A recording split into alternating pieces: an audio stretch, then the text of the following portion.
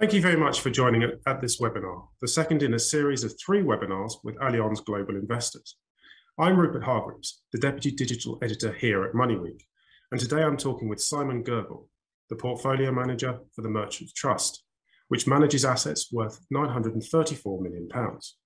It's a UK-focused income trust with 95% of assets invested in UK equities and the remainder in Europe. Last year, the trust was one of the few to beat the market, with the value of its assets rising 10.5% for the 12 months to the end of November, compared to a return of 6.5% for its benchmark, the FTSE All Share Index. Over the 6 months to the end of April, the trust's net asset value has increased 14.1% compared to 12.5% for its benchmark. Today, the trust trades at a slight premium to NAV and yields just under 5%. So welcome, Simon. Hi, Rupert. Good to be here. So the first place I want to start then is, seeing as the Merchants is a UK-focused trust, is just to get your views on the London equity market and this whole idea that the UK is an equity backwater, that no one's interested in investing here, that all the companies are going to disappear and move to the US.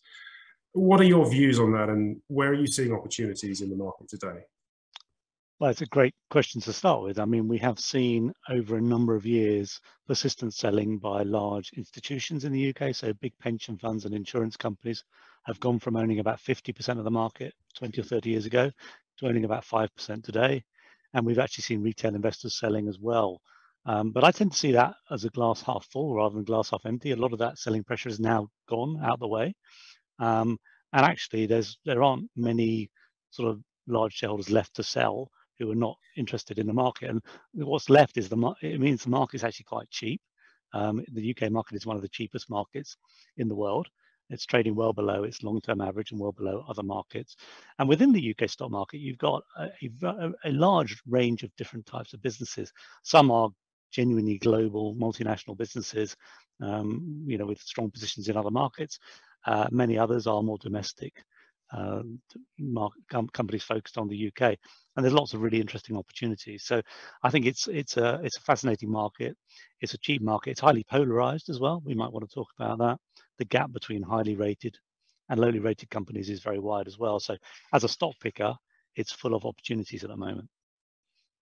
Yeah, so we'll dig into that a bit in Merchants' portfolio. I think so. Your top holdings are GSK and Shell. And you're slightly underweight those compared to the index, if I'm correct there. We're actually overweight in Glaxo GSK. We like that company. We like Shell as well, but we are underweight because it's such a large part of the benchmark. Yeah. How would you look at then? I know you're underweighted, but in terms of the overall picture of Shell compared to its US and UK peers, how would you look at the company? Do you think it's just quite significantly undervalued? Do you think, is this representative of what's happening in the UK market? Partly. So Shell and BP to some extent trade almost a 50% discount to the US major oil and gas companies. And if any, they're very strong businesses. They're generating high returns, huge amounts of cash, and they have transition strategies to gradually refocus a business away from fossil fuels, from hydrocarbons, towards renewable power, towards alternatives over time. And I think they are strong businesses that justify or potentially justify a large investment in the fund. So yeah, I think we do see them as, to some extent, an example of undervaluation of the UK versus other markets. And these are global businesses. I mean, yes, they have a large presence in the UK, but the vast majority of their assets and earnings comes from abroad. And is that the same with GSK? I mean, this is a global company that's really been unloved for a very long time, even when it broke itself apart. Absolutely. I mean, most pharmaceutical companies make most of their money in North America and the United States, which is the most profitable region, and GSK is no different. It's got a fantastic vaccines business as well, which is one of the world leaders in vaccines and seeing some quite strong growth.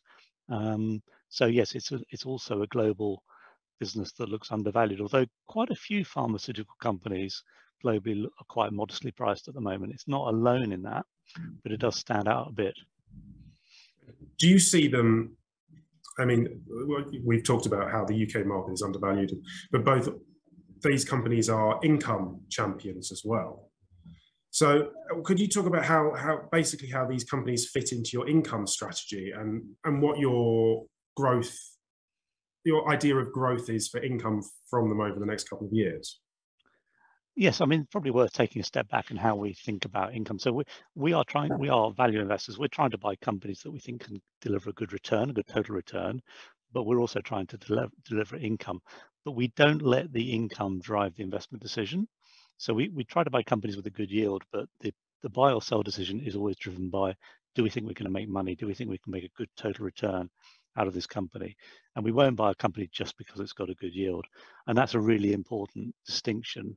And that helps us to try and avoid companies that might be value traps, companies with a high dividend yield that might actually not deliver a good total return. So yes, both GSK and particularly Shell have good dividend yields and have opportunities to grow those dividends over time. But that's not necessarily the main reason why we're buying them. We're buying them because we think they can both generate good total returns. So how about, sorry, go ahead. I was going to, sorry. So on the income story, I mean, Merchants Trust, we pay a high dividend, as you said at the beginning, high dividend yield. That dividend has grown for 41 years in a row. It's a key objective of the board of the company to try to grow the dividend every year. So how, in keeping that investment strategy in mind, where you're looking for value first and then income second, could you talk about your biggest active weights in the portfolio, which are DCC and IG, and maybe just give people an idea of how you came across them in the first place and the investment analysis process behind them?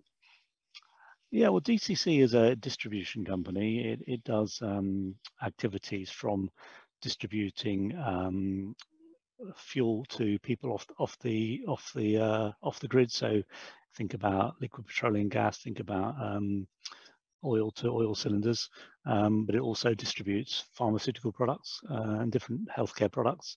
It distributes technology products in different markets, and its strategy is to consolidate fragmented distribution markets, build scale, build efficiencies, and grow profitability. And it's got a fantastic long-term record of achieving that, of delivering growth in revenue, in profits, in cash, and consolidating these fragmented markets, and then sometimes selling on those assets.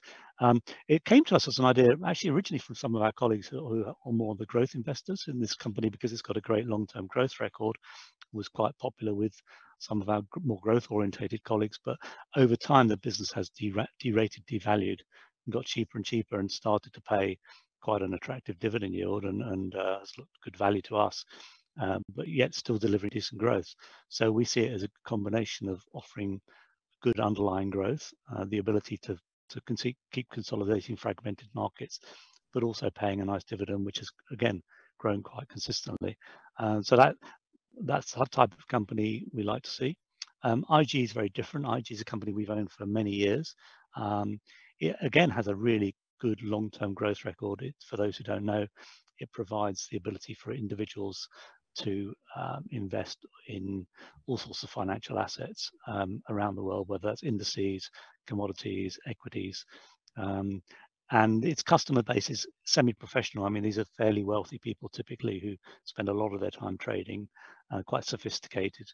And IG has excellent long-term growth record, has a really strong balance sheet, lots of cash on the balance sheet, and makes very high profit margins, high returns on capital, and yet is very modestly priced for a number of reasons. And that means that we see really good value, or have seen good value in the company. And again, it pays a nice dividend yield. And you know, what we like to, ideally, what both of these examples where they're similar, is we think they're both strong companies making good returns with decent growth prospects on modest valuations, and that's really the ideal thing we look for. So what exact sort of qualities would you look for with both of them? What are some key metrics you'd use to analyze the dividend and dividend sustainability here? Well, it's less about the dividend sustainability. It's about we look for three things in companies. The first is the fundamentals. We look for businesses that are fundamentally strong. So strong market positions, attractive industries, good corporate governance. We want to understand environmental, social, and governance risks. We want to build a picture to say this is fundamentally a strong business. The second thing is valuation. Now, dividend yield is part of that valuation, but much more important is actually how much cash they generate, how much free cash flow this business can generate, which will allow them to pay dividends, but also to invest in growth over time. And we want to buy companies below what we think they're fundamentally worth. So we want good businesses that are cheap. And then the third thing we look for is what we call themes, which is what are the external drivers? What are the if you like, the thematic drivers of this industry? So if you take IG Group, digital trends allow people to trade assets more frequently wherever they are, whether they're at home, in the office, on the bus, and they can trade a vast range of products, so proliferation of products. And also people are taking more control of their own investments these days. We move from a world where people typically looked after your money for you, whether that's pension funds or insurance companies, to one where typically people have to look after their money themselves. So all of those long-term trends are playing towards IG. So it's a combination of good business that's trading below what we think it's fundamentally worth, with these external drivers that are driving the industry forward over time. And that's a really good combination. So dividend is not really the key driver of that, as you can tell. It's about companies that meet those other three criteria. So coming off the back of that, one thing that's got me thinking of another long-term trend is disruption. And we're seeing the pace of disruption really accelerate.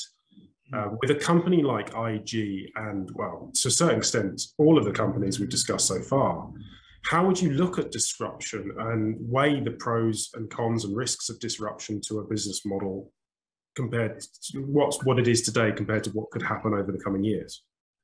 It's a great question. So we sort of lump that into what we call themes. So we try to understand the threats to businesses and the opportunities. So disruption can be a massive threat to some companies. It can be an opportunity if you are the disruptor. And we spend a lot of our time, and that's really where a lot of the analysis and this debate goes on, is how strong are these disruptive trends? What's happening in regulation? What's happening on digitalization? What's happening in the way markets are going, environmental trends, which could disrupt and change this industry. And we want to generally avoid companies where we see structural change, a structural challenge. But if we do, sometimes we will see a trend, we think, yes, there's a risk here, there's an issue here, but the shares are sufficiently cheap, they're sufficiently priced in for that particular issue, and we can get comfortable with it. So we don't always avoid it, but we spend a lot of our time debating and discussing those issues and trying to spot disruptive changes, and where possible, be on the positive side of that, and companies that can benefit from that. So we have a number of companies in the portfolio that are benefiting from the energy transition, for example. IG is a company that you could argue is benefiting from technological disruption and change. The UK market isn't known for its diversity of tech companies. Do you think that's holding the market back? Is that something, I know most of your portfolio is located in the UK, is that something you'd like to see more of, or you would be prepared to invest outside the UK to get a foothold in? Well, you're right. The UK doesn't have many pure tech companies, but I would argue a business like IG really is a technology company. Even a business like Next, which is, you might see as a retailer, actually has a phenomenal online business and a platform to enable other brands to sell on their platform, and spends a huge amount of money every year on technology, on facilitating that platform. So there are plenty of companies in the UK that actually have really strong technology and opportunities, and one of our themes that we have a number of companies that benefit from these digital trends. But you're right, there aren't that many pure technology companies, certainly not many large technology companies listed in the UK market. But there also aren't that many very large technology companies that pay attractive dividend yields. So we don't really look abroad for technology companies. It's not an area that we have big investments in. But if we do find companies that have strong technology but trading at attractive valuations, and in our universe, then we would consider them, absolutely.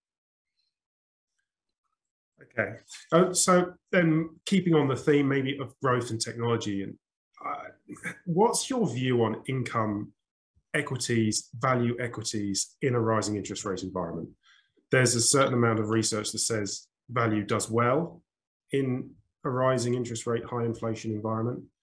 But on the other hand, inflation with interest rates of the Bank of England going up, these stocks are going to might become less appealing for investors. What's your framework there? How are you looking at the current market today?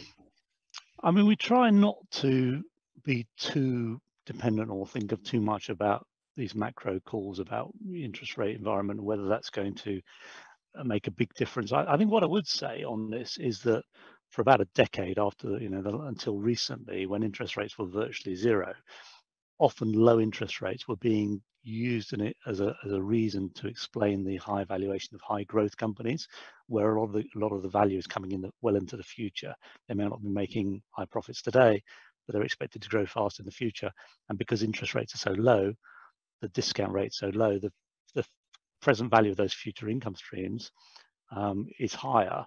As interest rates go up, in theory, the present value of those future income streams is lower, and therefore high growth companies have more of a hurdle compared to more value companies, which tend to generate more cash today.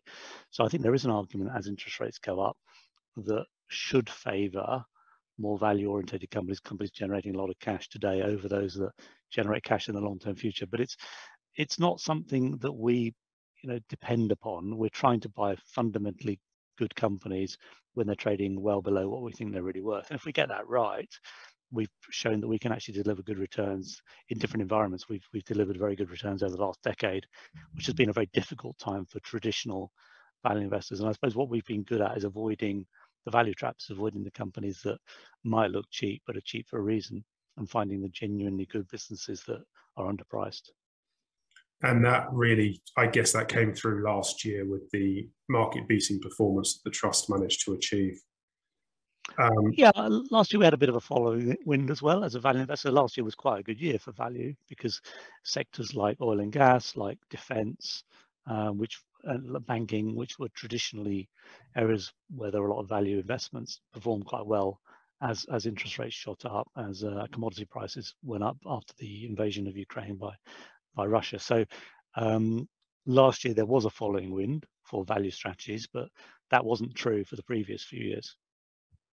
How about banks then, from the current view? You mentioned them briefly there. You said there was a bit of a tailwind on banks, but with interest rates going up, banks should benefit. On the other side of the equation, we've seen what can happen when things start breaking after 15 years or nearly 20 years of near zero interest rates. What's your view on UK banks from both a value and an income perspective? I think it's worth taking a big picture view here that we had post the financial crisis, the banking industry has become much more heavily regulated, much tighter regulation. Banks have much stronger balance sheets than they had before, much more capital, and you've seen the industry become much more orderly. Actually, much more of an you've seen. I think it's more resilient than it was before. So bad debts are actually very low in the main banks, and capital and liquidity is strong. So I think the banking industry and the industry is very profitable and making quite good returns now. So really, for the first time since the financial crisis, banks have started generating significant amounts of free cash, which is then surplus to requirements, and they can start distributing that. And dividends from banks are growing again quite rapidly, and they're paying out a lot of cash. So as pure sort of financial investments, they are generating good returns and paying high dividend incomes to shareholders. So I think that's interesting. Clearly, there is a risk as interest rates go up. On the one hand, they benefit, as you say, from the spread they can make on the margin they can make between what they pay out to depositors and what they charge to lenders. That goes up. On the other hand, as rates go up too much, it causes more stress in the economy, and the risk is that bad debts pick up because people can't make their interest payments, or companies lose money and companies get into trouble and can't make their debt repayments. So there is a balance. At the moment, I think interest rates are not extreme in any measure, but on a long-term basis, they are a level that I think the economy can cope with, and banks look quite well set. But if interest rates were to go up significantly from here, there could be further pressures. So always with banks, you have to think about the risk of things going wrong because they are very levered businesses, but they do look very strong now. And it's a highly consolidated industry in the UK. The big banks have strong market positions, and it's quite hard to break into that. So we think it's an attractive industry. We have some positions in the banks, but it's not one of our strongest views in the portfolio. So you like them, but you don't like them that much. We like them, but there's plenty of other areas where we have equally strong confidence, if not more, and actually stronger long-term growth prospects, should we say? Yes. Okay, that does make sense. So, do you think? Maybe this goes back to what we were talking about before. Is now a good time to be a value investor in the UK? I think it's a great time. You've got this unusual combination of a cheap market, cheap compared to history, cheap compared to other markets, and a highly polarized market where the spread in valuations is as wide as we've seen it in 40 or 50 years.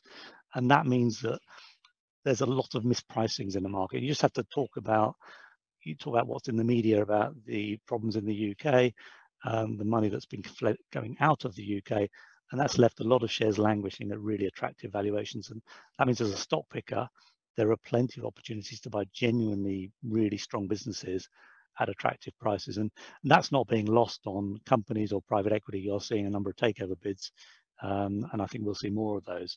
So I think it's a great environment for stock pickers, actually. Yeah, really, really interesting. Do you think the valuations are more depressed in domestic focused companies in particular than more internationally focused big blue chips? Generally they are. I would say it's also more of a size thing. So small and mid caps tend to be more depressed than large caps. Large companies tend to attract people who will look around the world in a sector, pharmaceuticals, banks, and they'll look at the large companies anywhere in the world and say, okay, the UK ones look cheap.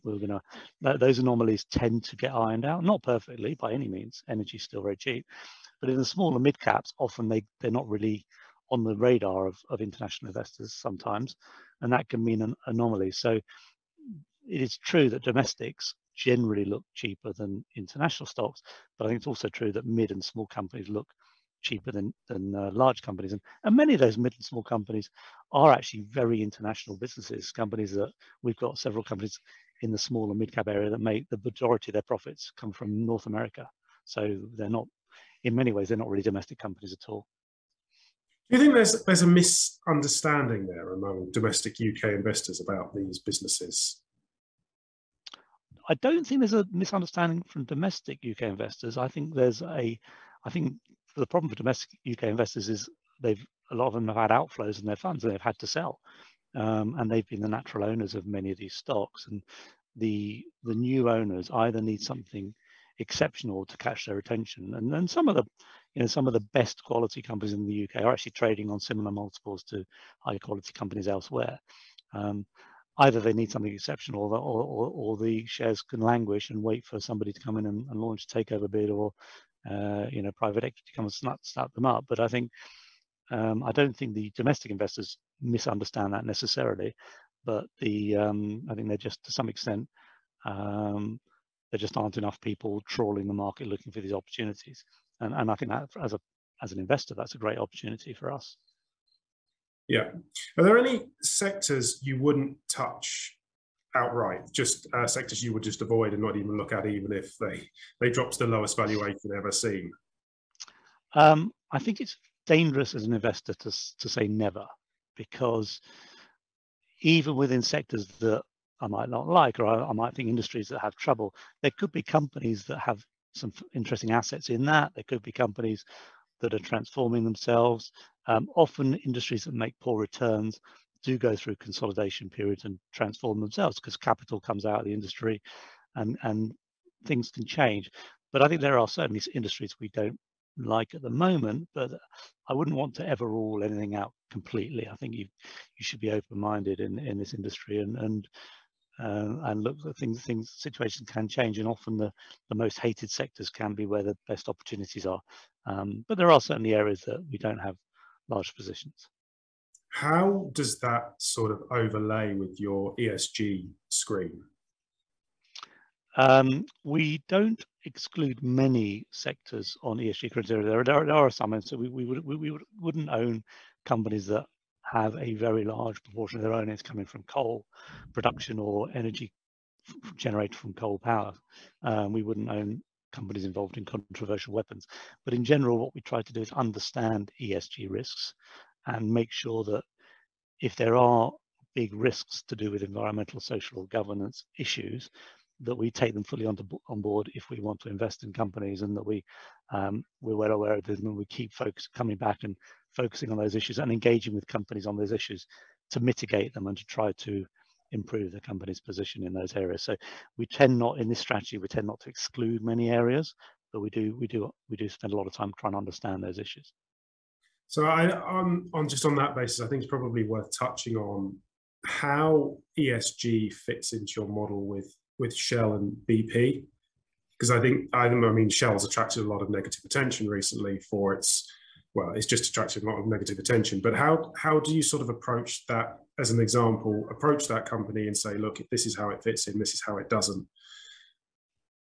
Well, there's, again, multifacets, because there's lots of aspects of Shell's ESG. But if we just take the big one, the big energy transition question, we don't believe that divesting from energy companies, from oil and gas companies, is the right thing to do for the environment.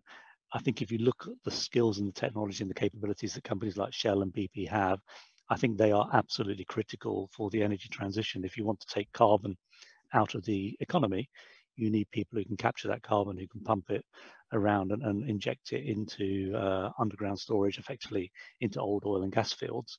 So decarbonisation, carbon capture and storage, the oil and gas companies are going to be front and centre of that. If you want people who can produce hydrogen at scale, ship it around the country, distribute it to fleets of trucks or to industrial users, again, the oil and gas companies have a lot of the skills for handling fluids, for handling gases, high temperature, highly dangerous chemicals. They have the engineers, they have the resources, they can trade these commodities on international markets. So I think to try and deliver the energy transition without using the big oil and gas companies, I think would be incredibly difficult. I think there's a subsequent question about whether you need to keep drilling for oil and gas. And I think for many years, unfortunately, we're going to have a lot of gas being produced, because the first thing we want to do is reduce the amount of coal that's burnt in the world, and coal produces far higher emissions than gas. And if you can produce gas and reduce the coal production and coal usage, I think that will help the environment. So it's a really highly complex issue. We could spend a whole hour discussing that alone. But we do think companies like Shell and BP are actually really important to delivering the energy transition. And they've each got their own decarbonisation strategies. They're each investing in other assets, other capabilities that over time are going to transform their businesses and make them more sustainable. So, and the valuations are quite compelling in our view. So we think they're really interesting investments, and we do think they are consistent with desire to decarbonize the world over, by 2050 or whatever the objective is. Would you say that the ESG, the criteria there are pretty fluid, and they do change over time and have sort of have shifted over the past couple of years? Can you just explain what you mean by that? Well, I mean, first of all, are they fluid, as in if there's more data to support certain things, would you then decide to change direction? And second of all, there has been a notable shift over the past, I would say, 24 months, where there has been this realization that gas will play an important role in the economy. We can't just cut it off overnight, because we sort of tried that and it didn't really work. So would you say that your process has evolved during the past 5 years? Is it evolving? Is it constantly evolving? Are you willing to change if something happens?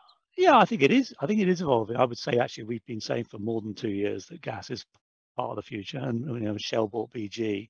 Part of the reason was that to exposure to gas, and it's very clear that gas is a really important transition fuel to reduce coal production in the world. And the tragic events of Ukraine have identified, put a focus on that. But I think anyone looking at the industry closely, looking at the world energy demand, unless they want to completely crash the world economy, realizes we need large sources of fossil fuels, unfortunately, for the medium term to deliver both.